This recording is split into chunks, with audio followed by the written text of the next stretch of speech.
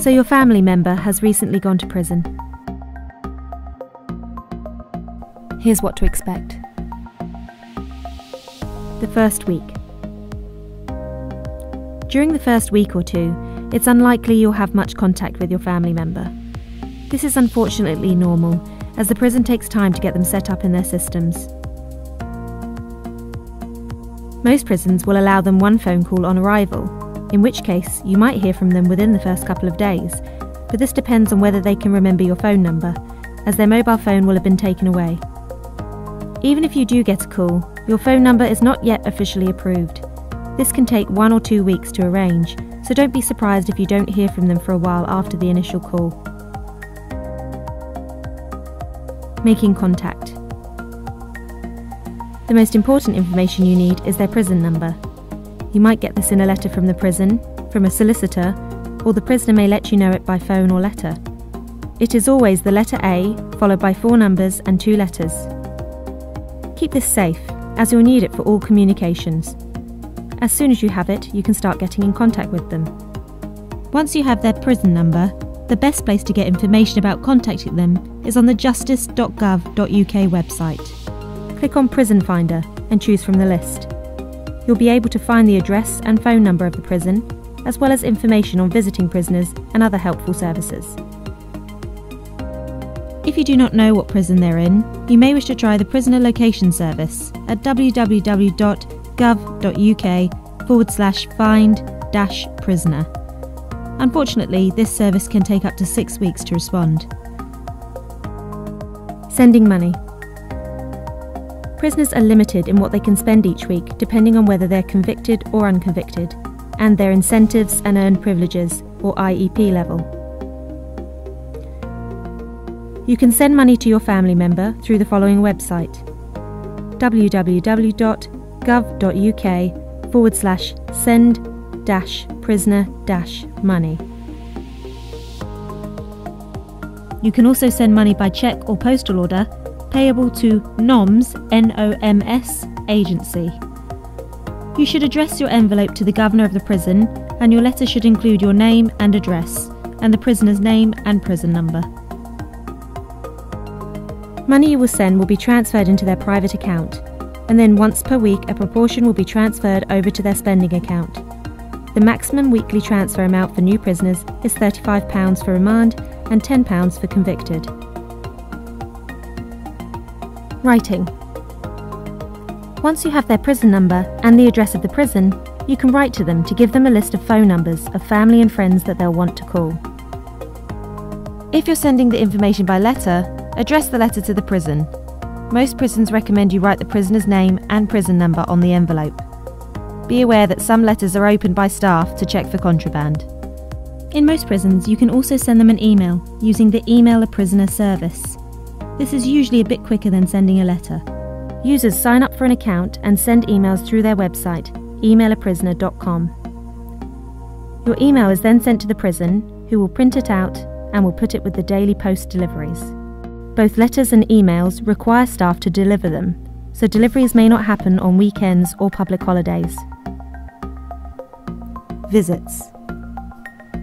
When the prisoner arrives at the prison, they will be asked to provide details of the people who can visit them, including their address and date of birth. They will have a set number of visits they're allowed each month, and all visits need to be booked in advance.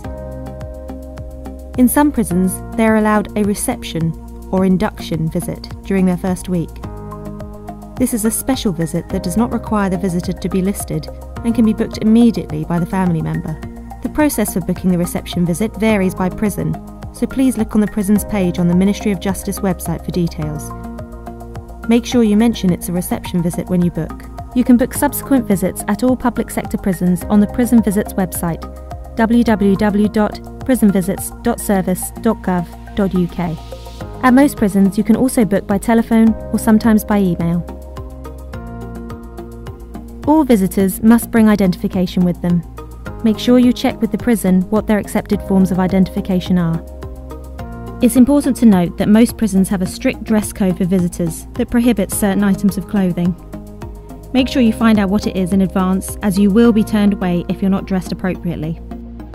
If you are a close relative or partner of the prisoner and are on a low income or benefits, you may be eligible for help with your travel costs from the Assisted Prison Visit Scheme. You can check eligibility and apply online on the following website: www.gov.uk/help-with-prison-visits. Phone calls and voicemails. The phone system in most prisons is called the PIN phone system. Although some prisons now have phones in each cell, most only have shared phones on each wing, meaning prisoners can only access them at certain times of day. In either case, it is not possible to call a prisoner. They can only make outbound calls to pre-approved numbers listed on their PIN. In order for a prisoner to be able to call someone, they first need to be set up on the PIN phone system and apply for each number to be added to their approved list. Prison staff may try to call your number to check that you're happy to receive the calls. Please keep an eye on your phone and make sure you answer, as they'll only try a couple of times. Once vetted, the prisoner will be able to call the number as long as they have credit. They can choose to purchase phone credit once a week when they do their canteen sheet, usually on a Friday. This means if they don't have any credit left, they will need to wait until the next canteen day to be able to buy more. Calls cost the prisoner around 8p per minute to call a landline, 18p per minute to call a mobile, and 57p per minute to call internationally. Calls at weekends and for people under 18 are slightly cheaper. Lots of families struggle with missing calls from the prison due to work or other obligations. Luckily, in most prisons, it is now possible to leave voicemails for a prisoner and receive replies using the prison voicemail service. Once you've signed up for the service on the prison voicemail website, you can leave messages at any time using their app. The prisoner can listen and reply to your messages by calling the voicemail number whenever they get a chance to get to the phone. The service also includes live calls, which means that when a prisoner is leaving messages, the app will alert you and you have the option to join the call and speak directly. This gives them the best chance of having contact with you and also saves their phone credit, as instead of paying 18p a minute for a mobile call, they're just paying 8p a minute for a landline call. Prison voicemail is especially good for people with family overseas, those with children, or those who aren't able to answer their phone during the day. Find out more at www.prisonvoicemail.com. Here's a quick recap. Try not to worry. You may not have much contact for the first couple of weeks. As soon as you have their prisoner number, send them a letter with all the phone numbers they might need. There's lots of information available on the Ministry of Justice and gov.uk website, including prison addresses. Book a reception visit if possible. Make the best of a difficult situation with letters, emails, calls and voicemails. Remember, you're not alone. Most prisons have children and family services who can provide support and information. All prisons also have a dedicated safer custody team and helpline to report any concerns you may have about your family member's welfare. Call the prison directly to find out how to contact these services. We hope this video has helped prepare you for what to expect when your loved one goes into custody.